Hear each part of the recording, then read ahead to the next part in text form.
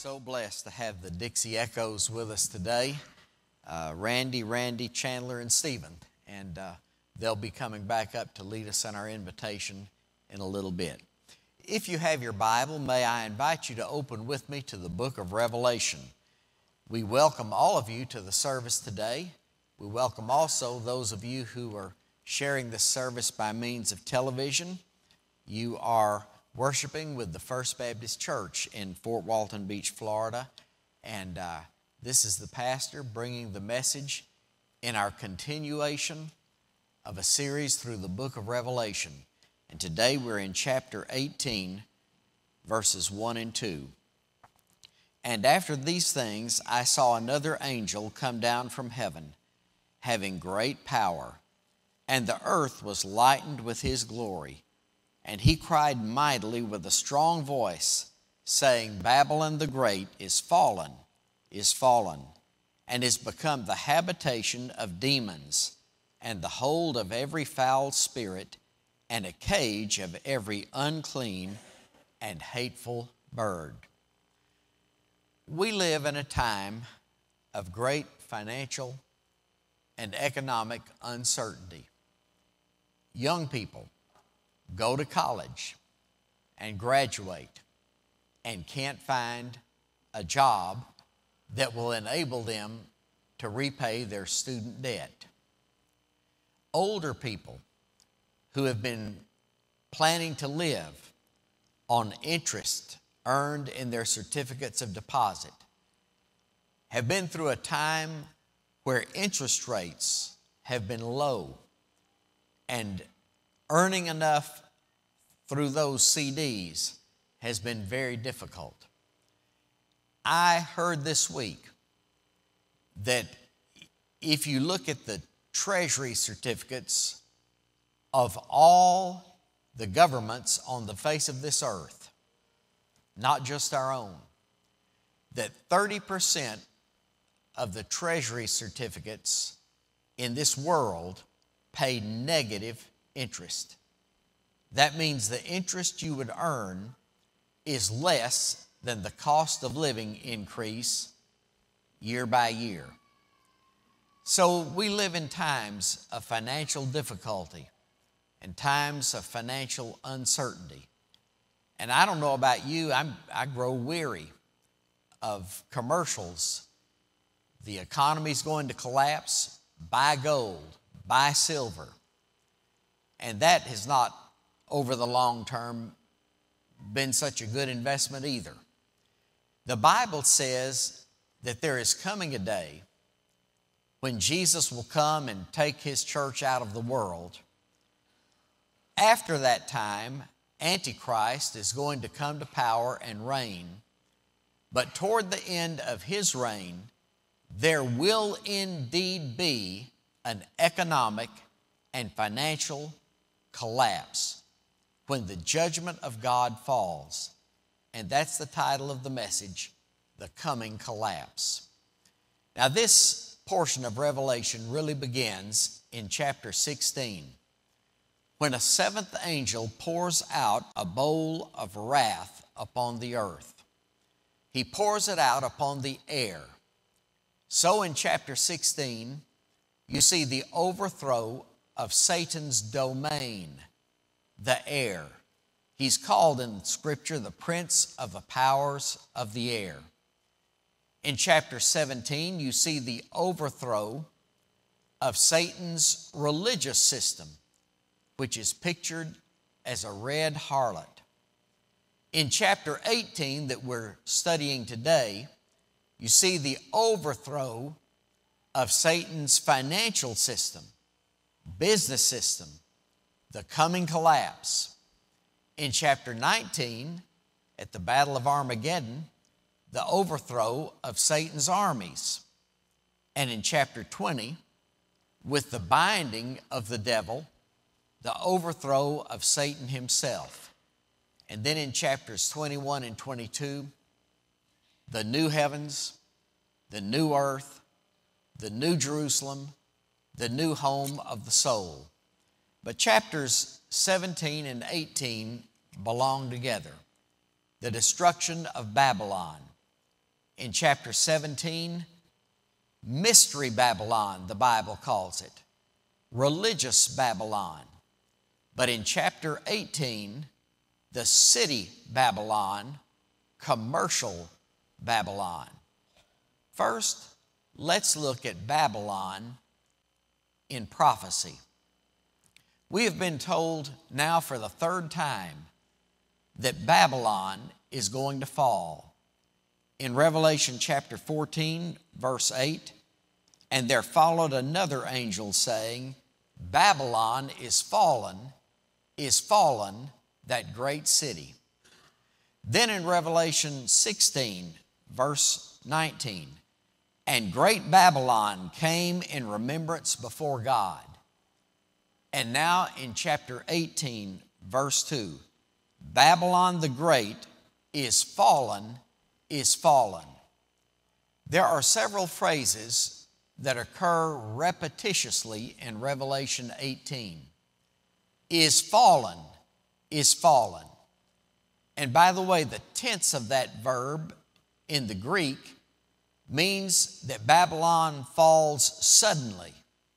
But that's a repetition. Is fallen. Another phrase that you'll see repetitively is the phrase in 1 hour. You see it repeated several times in this chapter. And finally, the phrase no more. You see it 6 times in verses 21 through 23. No more, no more, no more, no more. And in the Greek language, it's the strongest possible way you could say it. You could translate it by no means, or you could translate it not at all. No more, no more, no more. Now, Babylon is mentioned more than any other city in the Bible except Jerusalem. Babylon is mentioned 260 times in the Word of God. In just Jeremiah 50 and 51, Babylon is mentioned 37 times. The city was founded by one of the descendants of Noah. One of Noah's sons was named Ham. Ham's grandson was named Nimrod, and Nimrod founded the city of Babylon. Originally, it was called Babel, located on the plain of Shinar. And there, men built a tower trying to reach unto God.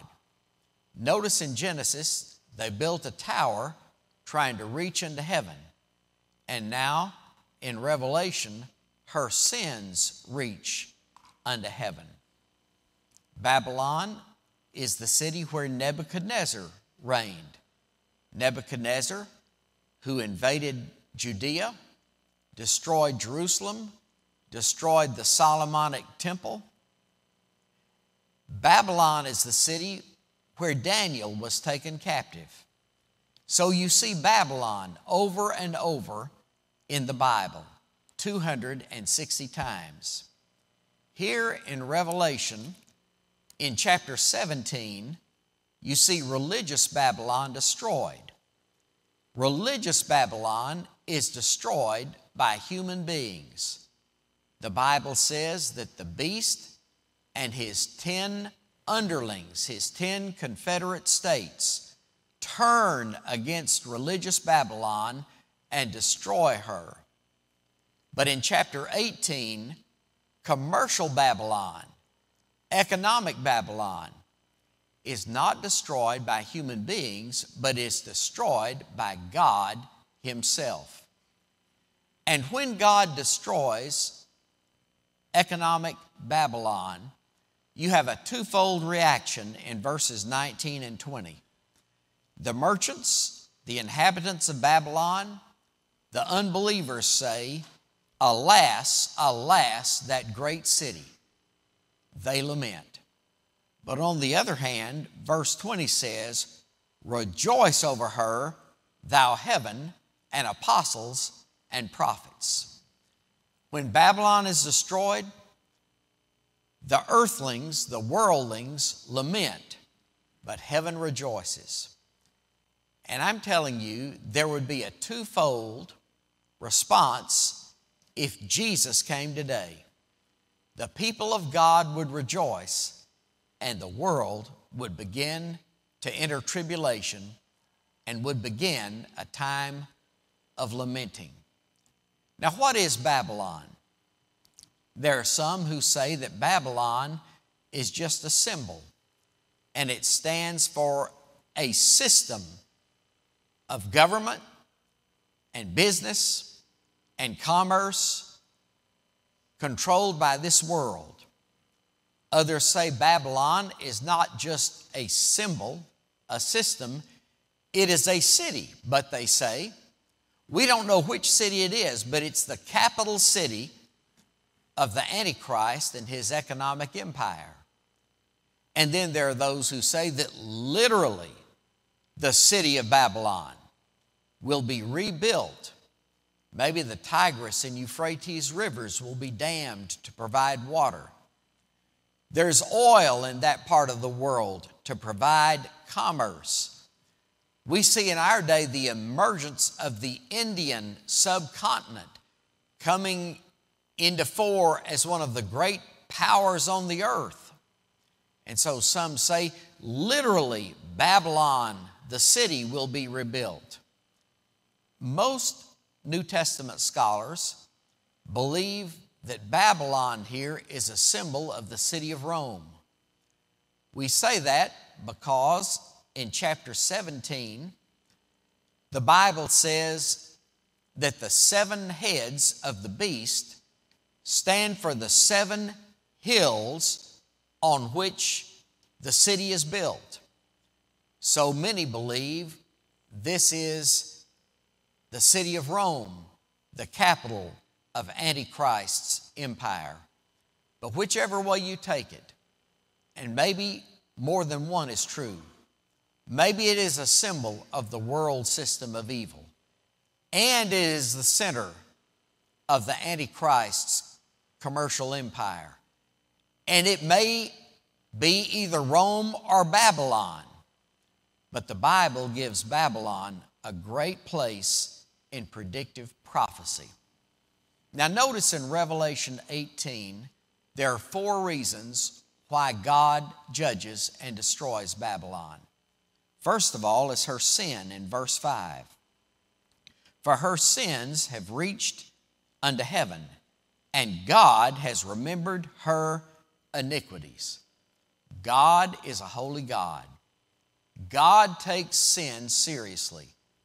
And unless sin is forgiven, God will judge sin.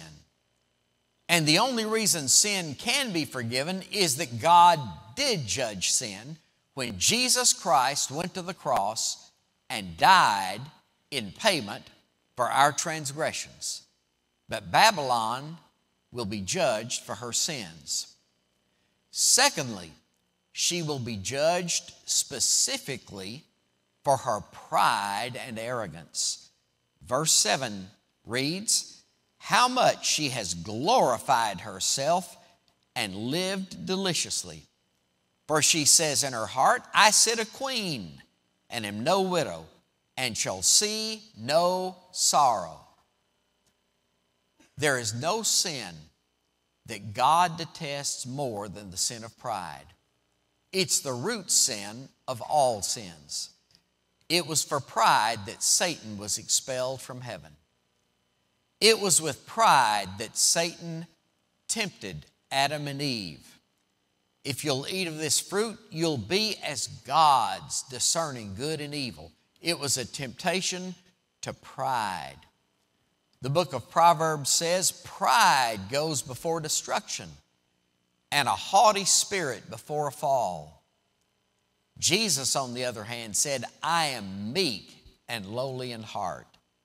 And he said, blessed are the meek, for they shall inherit the kingdom, they shall inherit the earth. The Bible says in the book of James, God resists the proud and gives grace to the lowly. And God says again in the book of James, humble yourself under the mighty hand of God that He may exalt you. And folks, that's a principle that works anywhere in life. If you want to be exalted in athletics or in academics or in music or in business, you humble yourself, you become a student, you learn, you submit to authority, you work hard, and in the long haul, you'll be exalted. But God judges Babylon specifically for the sin of pride. And third, for her greed. In verses 12 and 13, we have a listing of 28 articles of commerce in which Babylon participates, beginning with gold and ending with the souls of men. Isn't that fascinating? Despite all that philosophy has said, despite all that preachers have said, despite all that teachers have said, despite all the books that have been written, at the end of time, there is still slavery. There is still the devaluation of human life. Now, God takes human life seriously. You matter to God. No matter who you are important to God. Human beings were made in God's image. We were made by God. God placed such value on the human soul that Jesus went to the cross and died to redeem us. But the devil devalues human life. And we see the devaluation of human life on scores of fronts in our society. The aborting of little babies. That's a devaluation of human life. Someone takes a truck and drives it in Nice, France, into a crowd of people. That's a devaluation of human life. Someone goes into a parking garage with an automatic or a semi-automatic weapon and begins to shoot police officers. That is a devaluation of human life. In northern Africa, Christian villages are raided, and their little children are taken off into slavery. To this day, that's a devaluation of human life. And did you know about 15 years ago, here in Fort Walton Beach, Florida, I had an officer from law enforcement make an appointment and come to see me. He was in plain clothes. And he said, I want you to be on your lookout and keep your ear open, because I know you have a great number of people from all over the world that visit or attend First Baptist Church. And he said, we're fighting a great problem of human slavery, human trafficking. Much of it run by the Russian mafia right here in the hotels, in the restaurants of Fort Walton Beach. That was about 15 years ago. And I seriously doubt that that problem has been eradicated. The devaluation of human life. That's one reason God pours out His judgment upon Babylon. And then fourth is the persecution of God's saints. In Revelation 18:24, in her, in Babylon, was found the blood of prophets and of saints and of all that were slain upon the earth. So, God says, my people, if somebody misunderstands, if somebody mistreats you, if somebody persecutes you, if somebody says ugly things about you or to you, just endure, because the day is coming when those who persecute the people of God are going to experience His wrath and His vindication. You don't have to get even. The Bible says, vengeance is mine, I will repay, saith the Lord. But what about God's people that live in Babylon? What about those tribulation saints that live in the city? Well, God says in verse 4, I heard another voice from heaven saying, come out of her, my people. Separate yourself from Babylon. And notice there are two reasons. That ye be not partakers of her sins, that you not defile yourself, and that you receive not of her plagues, that you not be part of her judgment, that you not be defiled, that you not be destroyed. God says, separate yourself, come out of Babylon. Now, God's commission to you and me is not that we come out of our city. God's commission to you and me today is that we are the salt of the earth, we are the light of the world, we are to stay here and bear witness for Jesus. But in our behavior, in our entertainment, in our lifestyles, we are to be separate. God's people are always to be a separated people. And separation is both negative and positive. It's separation from evil, but it is equally important, separation to God, separation unto the Bible, separation unto the church, separation unto love, separation unto prayer. The Bible says in 2 Corinthians chapter 7, wherefore come out from among them, and be ye separate, saith the Lord, and I will be your God, and I will be your father, and you will be my sons and my daughters. One of my favorite preachers, until God called him home to heaven, was Dr. Adrian Rogers at Bellevue Baptist Church in Cordova, Tennessee. He used to tell the story of a former member of his church, also in heaven, named Gene McCombs. One day, Gene McCombs was getting ready to disembark from an airliner.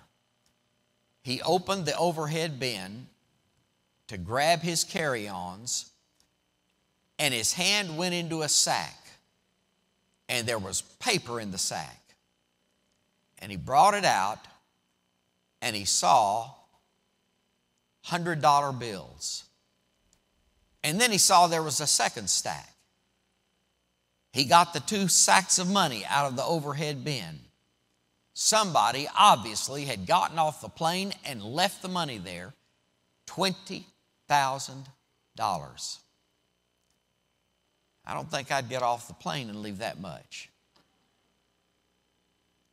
And Gene said, I went to the captain of the plane and I said, what do? I found this money. He was an honest man.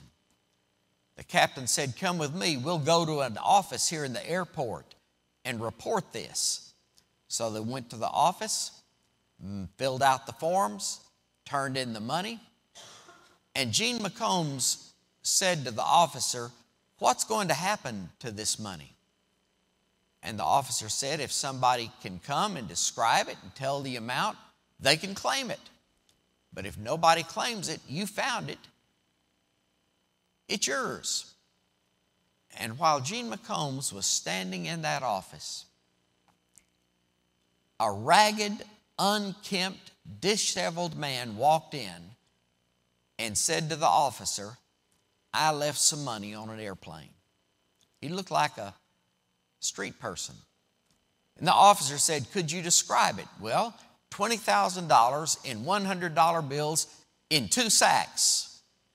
The officer said, sign for it, and it's yours. And the man took his money and he left. And he never said thank you to Gene McCombs for turning in the money. Could have kept it. Never said thank you to the officer. He just left. And Gene McCombs said, I left the airport and I found myself resenting that. I got in the cab and I thought the least that fella could have done was to say thank you. So sitting in the cab, he began to think maybe I should have kept the money. And then I realized that was the devil talking to me. And so I responded back aloud to the devil and I said, you don't understand what I've got in my pocket. And the cab driver thought he meant a gun. The cab driver said, what did you say? He said, well, don't pay me any mind. I was talking aloud to the devil. That didn't make the cab driver feel much better. And Gene said, all the way to my destination, the cab driver kept looking behind me at a man talking aloud to the devil. But the point is, one man's treasure was cash. The other man's treasure was Christ. If you're a Christian, your real treasure is your Christ, not your possessions, your wealth. If you're not a believer in our Lord Jesus Christ, the only treasure you have is that which is of this earth or of yourself or of the people around you. Come to Christ and He'll forgive your sins and He'll give you treasure in heaven. And He will give you meaning to life here on earth and then in eternity with Him, with Jesus. Let's stand together and have a moment of prayer, and then we're going to have our invitation. Our Father and our God, we thank You that the real treasure is Jesus Christ and the life that He gives. Father, I thank You that He belongs to me and I belong to Him. And Lord, I thank You for His people who possess Him and are His possession. But Lord, perhaps there are those here today who don't know Him as Savior. And I pray that they would receive Him into their hearts and lives today. In Jesus' name, amen.